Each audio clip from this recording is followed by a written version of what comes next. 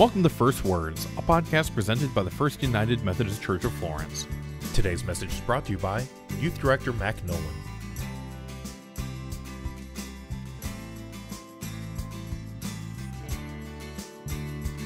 A man walked into a doctor's office and said, "Doctor, I have this awful headache that never leaves me. Could you give me something for it?" "I will," said the doctor, "but I'd like to check a few things out first. Tell me, do you drink liquor?" "Liquor?" said the man indignantly.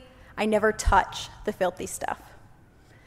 "Well," said the doctor, "how about smoking?" "Smoking?" replied the man. "I think smoking is disgusting. I've never touched tobacco." "Well," said the doctor, "I'm a bit embarrassed to ask this, but you know how some men are. Do you do any running around at night?" "Of course not," the man replied. "What do you take me for? I'm in bed every night by 10 o'clock at the latest." The doctor paused. "Tell me, the pain in your head that you speak of, is it a sharp, shooting kind of pain?" "Yes," said the man, "that's exactly it, a sharp, shooting pain." "Ah," said the doctor, "it's simple, my dear fellow. Your trouble is you have your halo on much too tight." This story makes light of the way that Christians often wear their piety, their religiosity, their self-righteousness with such pride that it makes us unbearable to be around. Certain we aren't like them, we judge others. And all too often, we as Christians fall into the trap of buckling down, tightening our halos, and doing anything within our power to make ourselves worthy of God's favor. We do our best and hope that it's good enough. A couple of months ago, the youth and I were looking at the story of the fall from Genesis 3. We were exploring the ways that sin disrupts our relationships with ourselves, with others, with God, and with creation. In the middle of the lesson, one of my students raised her hand and interrupted, saying, "How many times can we sin before we don't go to heaven?" It was a harmless question, and I knew what she actually meant, and so it was fair for me to say, "There's no limit, and I'm grateful that God doesn't deal with me the way I probably deserve." But the more I thought about it after that night, the more it puzzled me. And in the end, I think it actually ended up bringing a couple of traps that we fall into when we think about sin and when we think about God. The first trap is we're viewing sin all wrong. And when we ask how many times we can do something before the consequence, we're focusing on the wrong question. When we view sin this way, it's almost as if we're looking to see just how much we can get away with, as if we are ever capable of pulling one over on God. The trap is avoiding sin isn't just something we do so we can get into heaven. And Jesus doesn't invite us to repent just so we can obtain eternal life. Let me explain what I mean. In John chapter 8, Jesus encounters a woman caught in adultery. The Pharisees bring the woman to Jesus and they say, "Teacher, this woman was caught in the very act of committing adultery. Now in the law, Moses commanded us to stone such women. Now what do you say?" They said this to him to test him, so that they might have some charge to bring against him. Jesus responded, "Let anyone among you who is without sin be the first to throw a stone at her." When they heard it, they went away, one by one, beginning with the elders, and Jesus was left alone with the woman standing before him. Jesus said to her, "Woman, where are they? Has no one condemned you?" She said, "No one, sir." And Jesus said, neither do I condemn you. Go your way, and from now on, do not sin again." Do not sin again, or go and sin no more, is a command from Jesus to the woman. However, it's not quite as literal as we so often think of it. By challenging any one among you, Jesus excludes himself as a potential stone thrower. Though Jesus would have been the only person present who was without sin, Jesus does not lift a pebble against the woman. Go and sin no more is therefore not a punishment or a sentence, but rather an invitation to the woman. Jesus is inviting her to rethink her actions because they're harmful to her, her relationship with God, and the relationship she has with others around her. It's an invitation from Jesus to do no harm, to resemble him more, and to be more acutely aware of her desires and her actions. I've heard people use this story as the banner for repentance. And it can be. It's just, when we use this verse, "Go and sin no more," to set an impossible standard for other people or for ourselves, we forget the spirit of the passage. As a command, it's impossible to fulfill. And Jesus would have known this. As a command, "Go and sin no more," the woman is doomed before she even begins. Each of us sin, even the best of us, in dozens of ways, consciously or not, every day. That's exactly what disqualified the Pharisees from punishing the woman. The Pharisees were not without sin. We are not without sin. As an invitation, however, "Go and sin no more" calls us to a deeper and more meaningful way to go about our days, knowing that there is grace for us if, maybe when, we inevitably sin again. And even though this isn't in the Bible, I confidently suspect that if Jesus ever crossed paths with that woman again, he would have offered her the same grace and reminder as he did before. Go and sin no more. The second trap we fall into when we ask the question, "How many times can I sin before I don't go to heaven?" is that we're viewing God all wrong. Too often, we think of God as a spy, a punisher, a disciplinarian. God, at least in our minds, is just waiting for us to mess up. God is tallying our mistakes and sins and downfalls.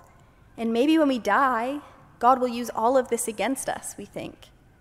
But God is not our enemy. God is not determined to tempt us and try us and test us.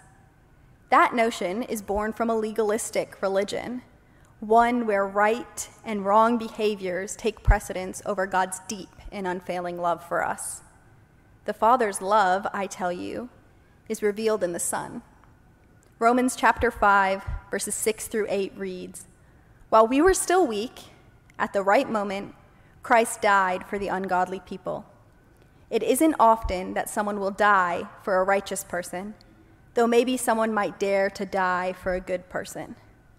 But God shows his love for us, because while we were still sinners, Christ died for us." In essence, the cross reveals just how deep God's love for us goes. When we wear our halos too tight, we inadvertently send the message that we are somehow able to make ourselves worthy of God's favor and God's love. We measure ourselves by our good works, by how well we keep the commandments, by the prayers that we pray, and the rituals that we follow. By keeping the law or following the rules, we cannot make ourselves worthy. We cannot set ourselves free. And I'm grateful for the ways that I do not have to earn my own salvation, because if I could make myself worthy, I would have to spend every day living up to the impossible standard, and there's no room for error. Faith, then, is the admission that one cannot justify oneself, and that ultimately it is God who will grant us justification by his grace. In this context, the word grace means the gratuitous, undeserved, unearned love and favor of God for us. Donald McCullough puts it this way: grace means that in the middle of our struggle, the referee blows the whistle and announces the end of the game. We are declared winners and sent to the showers. It's over for all huffing, puffing piety to earn God's favor. It's finished for all the sweat-soaked straining to secure self-worth. It's the end of all competitive scrambling to get ahead of others in the game. Grace means that God is on our side, and thus we are victors regardless of how well we played the game. We might as well head for the showers and the champagne celebration. If the gospel means what I think it means, then no matter how dutiful or prayerful we are, we cannot save ourselves. What Jesus did was more than sufficient. Those who wear tilted halos not only know this, but boast in this. As a result, according to author and theologian Brennan Manning, the tilted halo of the saved sinner is worn loosely and with easy grace. I believe there are 3 characteristics of those who wear tilted halos. The first characteristic is that our tilted halos call us to repentance. Romans chapter 5:11 reads, "We even take pride in God through our Lord Jesus Christ, the one through whom we now have a restored relationship with God." If grace is truly undeserved, then the saved sinner must know that repentance is not what we do in order to earn forgiveness. Rather, repentance is what we do because we have been forgiven. Imagine if Jesus had had a different response to the woman caught in adultery. Imagine if he had acted with disgust or disappointment or anger. But by responding in the way he responded, Jesus offered this woman grace. Thus, the woman's assumed repentance serves as an expression of gratitude rather than an effort to earn forgiveness. By first restoring us to relationship with God, while we were still sinners, ungodly people, Christ proves that the cycle is indeed forgiveness and then repentance, instead of repentance and then forgiveness. The second characteristic of our tilted halo is that they lead us from mistrust into trust. The reason we become fixated on earning our salvation and consequently maintaining our own salvation is because the gospel of grace often sounds far too good to be true. As if it weren't far-fetched enough to believe that we were somehow inherently worth dying for, we have to now believe that while there is nothing we can do to earn God's favor or love, there's also nothing we can do to lose God's favor or love. We have to believe that we are God's beloved, and God isn't just sitting there waiting for us to mess up to revoke that status.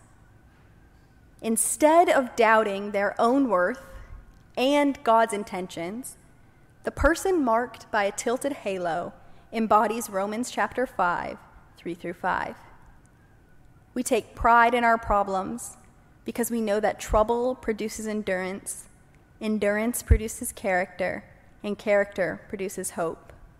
This hope doesn't put us to shame because the love of God has been poured out in our hearts through the Holy Spirit who has been given to us.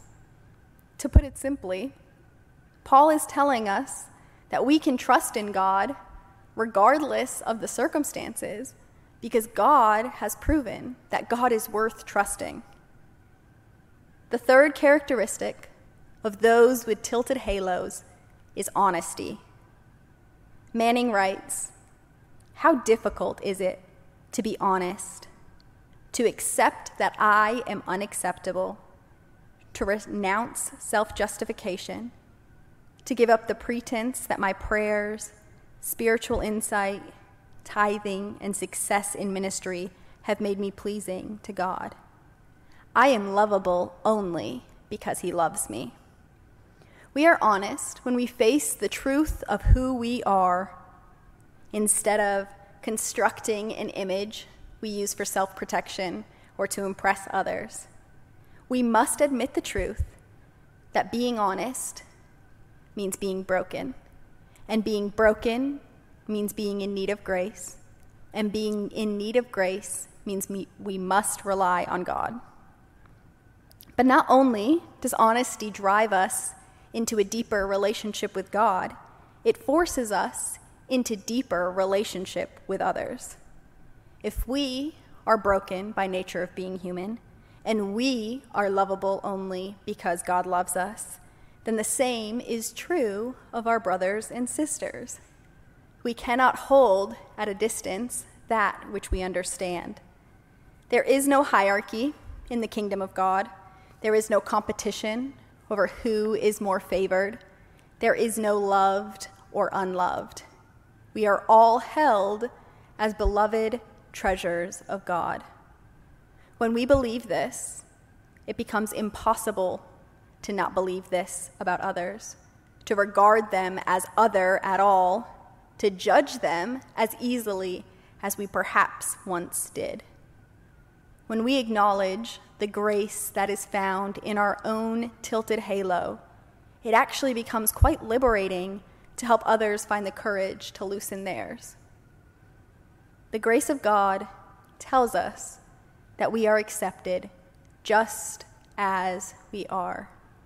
Even if we never become the kind of people that we want to be or think we should be, even if we have a long way to go before we reach our goals, even if when we lie down at night and start counting, our failures long outweigh our achievements, we are nonetheless accepted by God.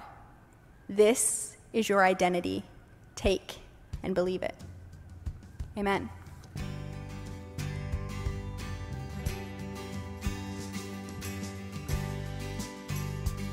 Thank you for listening to First Words. For more information about our services or how to get involved in our community, visit us at fumcflorence.org or facebook.com/FlorenceFUMC.